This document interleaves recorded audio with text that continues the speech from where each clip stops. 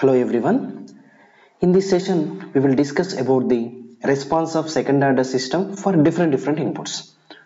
How the response we will get if different inputs is given to the second order system. So, before to discuss the different inputs, first we will discuss for the we take the input as impulse. First we will consider impulse as input. So what is input is means we can take r of t, reference is we can take del of t is the impulse function. So by applying the Laplace transform, the input will become 1. For second order system,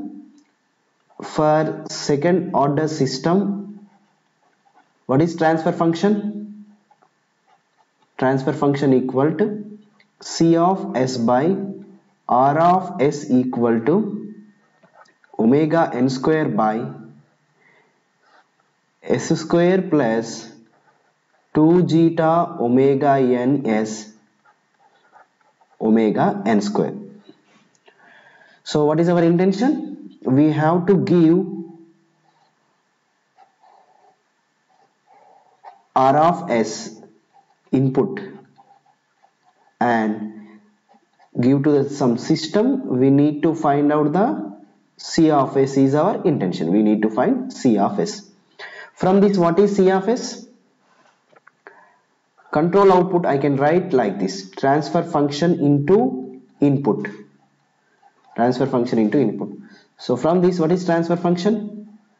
Omega n square by S square plus 2 zeta omega n s plus omega n square into input. What is input? Laplace transform of input is 1 here. So directly we are getting only this value. Finally, we will get the output, control output C of S equal to omega n square by S square plus 2 zeta omega n s plus omega n square. This is the output only. So this is the output function. So by looking at this, it's look like again it mixed with number of different unknowns. So S is, we will find out the S, but omega n is the natural frequency, zeta is also a different unknown term, and we need to find out that. So we have to remember one thing here: it is not possible without having zeta values, because zeta is a very important factor. So it is not possible to analyze the above title, analyze the above system without damping ratio. So if we don't have damping ratio, we cannot analyze the system, we cannot discuss about the system, because if there is no zeta means we doesn't get the poles. So that's why we have to introduce some zeta values, assume some zeta values. By that we will analyze the output. So for that purpose, here just assume, take case 1 or A, take it A or if zeta value is the 0, for example, then what happen? Zeta value is 0, then the output will become like this. So zeta value become 0 means this term complete will become 0. Then the remaining output equal C of S equal omega n square by S square plus omega n square. Omega n square by S square plus omega n square. From this, so this is the output thing. From this we can write the characteristic equation. From this we can write the characteristic equation. What is characteristic equation here? The denominator is the characteristic equation. From this, s square plus omega n square is equals to 0. From this we can find out s value is plus or minus j omega n. S value is plus or minus j omega n.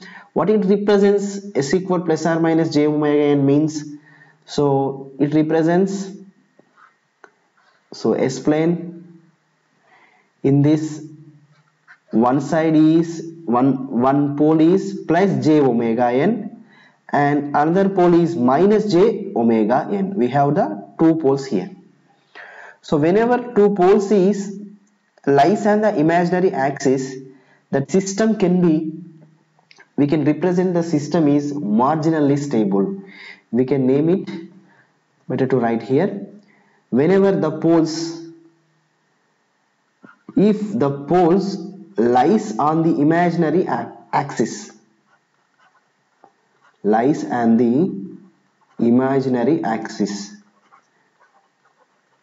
like in this case, like this case, then how the system behaves? System is marginally stable, marginally stable, marginally stable. It has some oscillation, it has a sustained oscillations, which it is, we are discussing about the output of the system. It has some oscillations.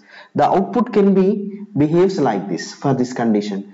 So I can write like this. If we apply for the second order system, when there is no damping ratio, the output shape will be C of t, time domain output value is having some oscillations like this. So these are the oscillations. We will get these oscillations, sustained oscillations, we will get that. Okay, so finally, if we are giving impulse input, we will get this type of output, this type of output. So for the second order system, so this is for the second order system. If we apply impulse input, then the output shape is like this. The shape is, we will get some sustained oscillations like that. It will be increases, right? If the input is ramp input, then the output waveform is, it will follow the ramp. This is also having the sustained oscillations, but it follows the ramp signal. Okay, if the input is, oh, this is for actual impulse, better to write here impulse, and it is for ramp signal and it is for unit step signal. If for unit step signal, it behaves like this. It's like this. Yes. If it is a parabola, if the input is the parabola, then it will follow the parabola like this.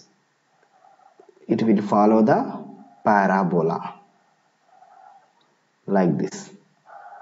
Yeah. So whenever if you giving, so it's same as the sinusoidal waveform. Don't forget, it is a sinusoidal waveform, follow between some limits. Okay, if impulse is there, it look like this. If ramp is there, sinusoidal will follow the ramp signal. Step is there, it will follow the step signal. If the parabola is there, it will follow the parabola signals. So if you are applying any input for the second order system, don't forget here the condition is damping ratio is 0 condition. This is for only damping ratio is 0 condition. If the damping ratio is 0, it will follow these waveforms. If the damping ratio will introduce, we will discuss how it behaves. Okay, this is for the response of second order system. for damping ratio is 0. Okay, I hope all of you understand this session, and this is only second order system for zeta equal 0. Okay, thank you.